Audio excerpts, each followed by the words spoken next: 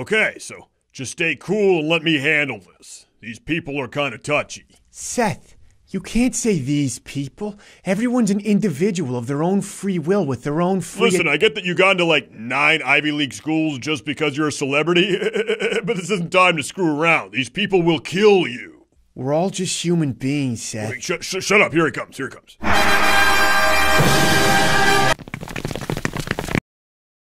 Hey, Seth, Franco, my boys, how you do? We're okay. Good. Yeah, good. Yeah, that's good, that's good. Hey, you get the gift basket I sent?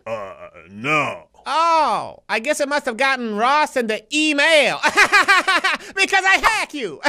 That's funny.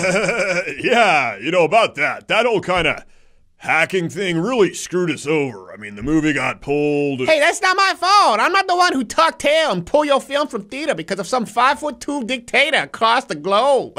Listen, Kim, we're all just people. You have a voice, I have a voice, and I use my voice to make up the facets that create the human condition so I can tell movies.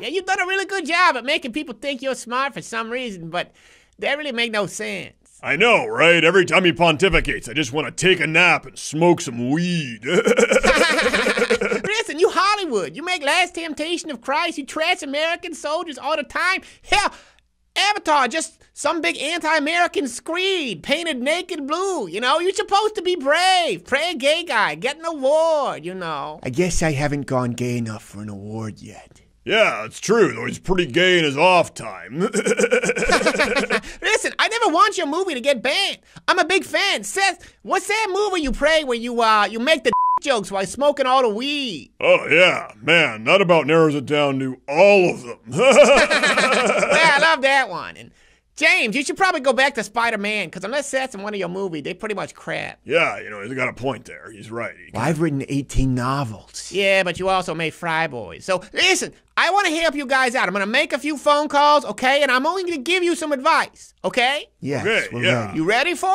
it? Yes. Yeah. Okay. Read my rips. Grow some balls.